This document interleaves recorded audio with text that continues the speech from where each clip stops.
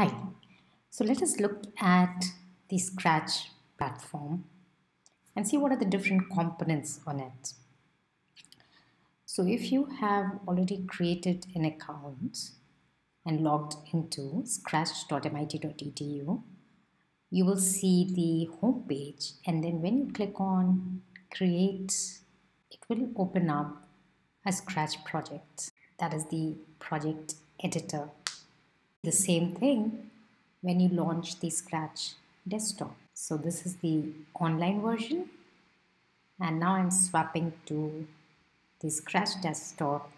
So this is the Scratch icon you will see after installing it, and then when you launch it,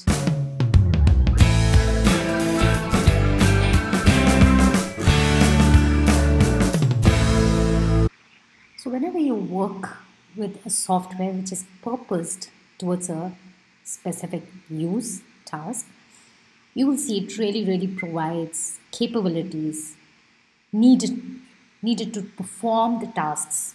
So for example, you would have used a Word document, whether it is Google Doc, Microsoft Word. So the objective of a document editor is to allow you to create documents, and the software will provide you capabilities to do that. Similarly, if you look at a paint software, it will allow you to draw, erase, and do things around that.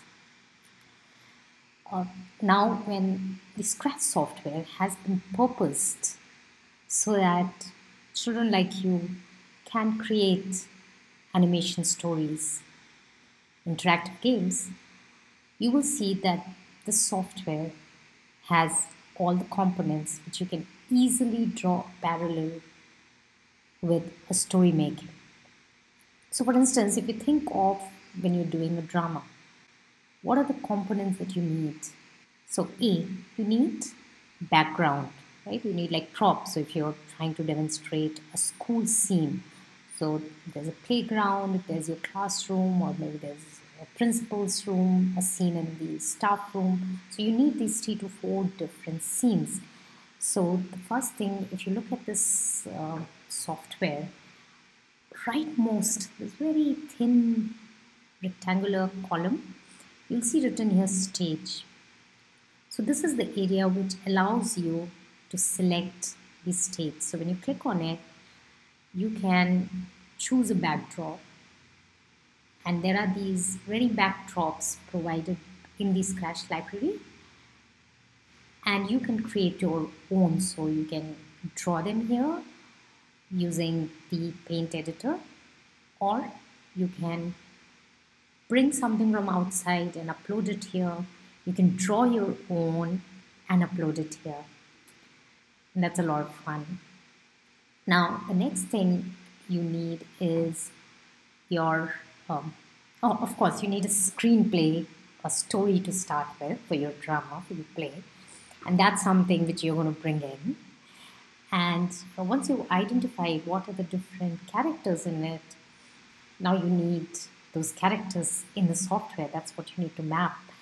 So the characters are called sprites. So this rectangular window in the bottom, these are your characters, sprite. And by default, as you load a new project, so how you load a new project by saying file new. So whenever you do a file new, it comes up with a default very popular Scratch character called the Scratch cat. If you don't need it, you just delete it, and you can bring your own by similarly choosing one, creating one. So let's choose character right away. So there are a number of them. I'm going to pick up a bear. So this is the sprite area. Now right on top of this, do you see this area? This is the display area. So whatever you're doing, whatever placement you're doing, characters you're bringing in, whatever backdrop you're choosing, it's all going to show up here. And once you start coding in and you play this button, it will play your whatever coding you've done, right? So we are going to get to that. Now this central big panel, this is your coding area. Coming to the left, these are your available assets to create your digital story. So the first is the block of code. So imagine them just like, say, your Lego blocks, and you put them to create something. So similarly, you use these coding blocks. The only big difference is in the real world blocks, they may get over, but here they are many more. I mean, not really. You can consider them infinite. Not that they won't even reach a limit, but for all practical purposes. So this is your coding blocks.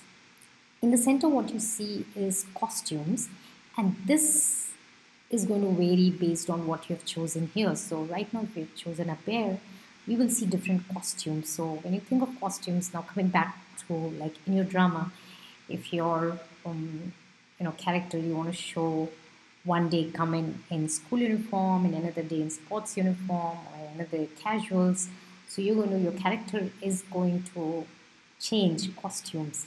So similarly, you could have this bear in, we can clothe them. Uh, and we will get to a little bit difference between costumes and postures as treated in our English vocabulary versus in the Scratch vocabulary. And this is the sound section. So of course, until you're doing a silent play, your characters are going to be speaking in the play, and that is where the sounds come in. So this is all, right? This is it, your entire Scratch software, and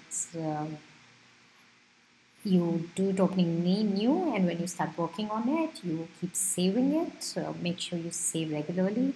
In the online version, it does save on its own, but here you need to click on this, and if you shut down your Scratch desktop, you can reload the project from wherever you have saved and continue working on it. So happy creating.